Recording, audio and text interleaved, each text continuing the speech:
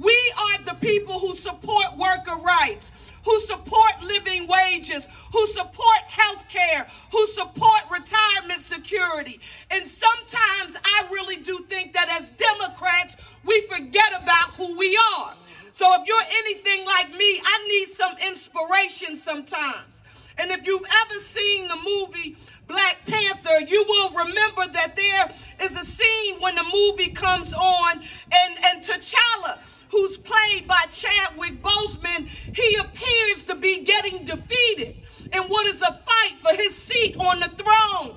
And the opponent is M'Baku, and he's super tall like our Senator John Fetterman, and it looks like M'Baku is winning because he's more powerful than T'Challa because he's undersized and he's outmatched. And I want us to think about that, particularly when we think about the Republican Party and we think about how big and how rich they seem to be nationally. But my girl, Angela Bassett, she plays the role of mother in the movie, if you've ever seen it. And she's sitting there and the people are chanting. And then when it seems like he's about to be down and out for the count, she says to him, show them who you are. Remember who you are.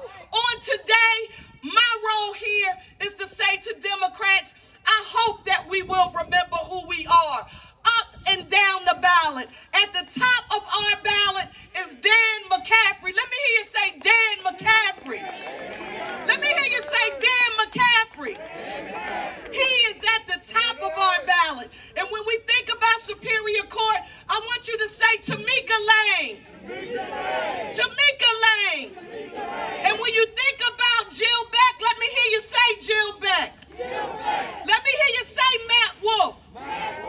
And then let's talk about our council members who are running for at-large seats. Let me hear you say Catherine Gilmore Richardson. Isaiah Thomas. Ruth Landau. Nina Ahmad.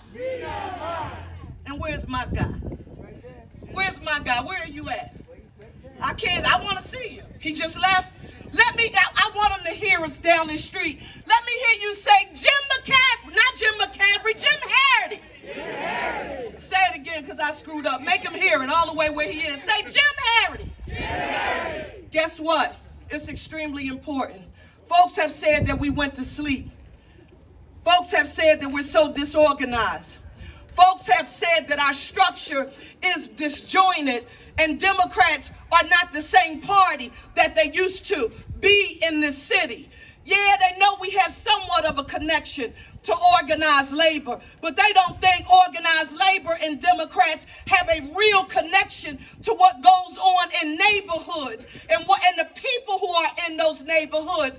It is our job to ensure that the people in neighborhoods understand that when you elect Democrats who support unions, that means putting them on a path to self-sufficiency. That means them having safer, cleaner, and greener neighborhoods that will provide access to economic opportunity for all, and we do it because we show them. It's not just what we say. We tell them, watch what we do.